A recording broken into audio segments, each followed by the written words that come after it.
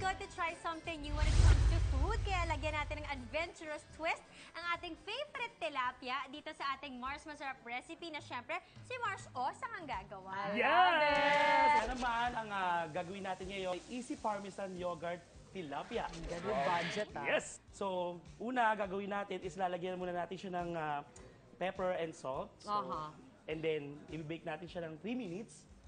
May na-bake na ako dito, ito na siya agad. Parang half-cook na siya. Correct. Ayan, tapos para sa ating sauce, gagawin lang natin mga Mars is pagkasama-samahin lang natin. Okay? Tapos garlic pa Mars, no? Yes, at saka garlic. Kung nga pala, garlic. Mahilig ka ba sa isda, Albi?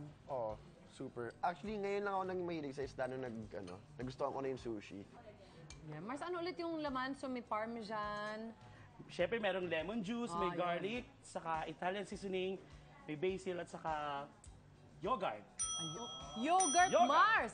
Alam nyo ba na kahit Greek yogurt ang tawag dito, actually yogurt is Turkish. It means to condense or intensify. At minsan na itong ginamit to save a king from an embarrassing sickness. Noong nagkaroon ng seryosong diarrhea si Francois I in 1542, aba, hindi siya magamot ng mga French doctors, pero nirekomenda ng Sultan ng Ottoman Empire ang yogurt para gumaling siya. And it worked. And ever since then, nakilala na ang yogurt sa Europe. Wow! Yung pala, parang ng history. Alam na, pag may LBM, Francois. Yogurt ka agad. Correct. Okay, sige so, Mars. So, nalagay mo na siya sa tilapia. Correct, nilagay ko na siya mga Mars. Tapos, i-bake natin siya ng 3 minutes. Love it. Ayan, so, kanina madaling araw, meron akong inihanda. Grabe. Yes. I Ang can't tigas na believe niyan. parang all in all, 6 minutes na lulutuin yung tilapia. Diba? Diba? Anong temperature? Anong temperature? Kaya to, Mars?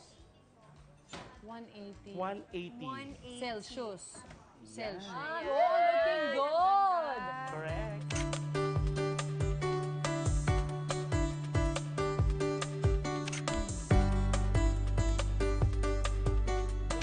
Try it out.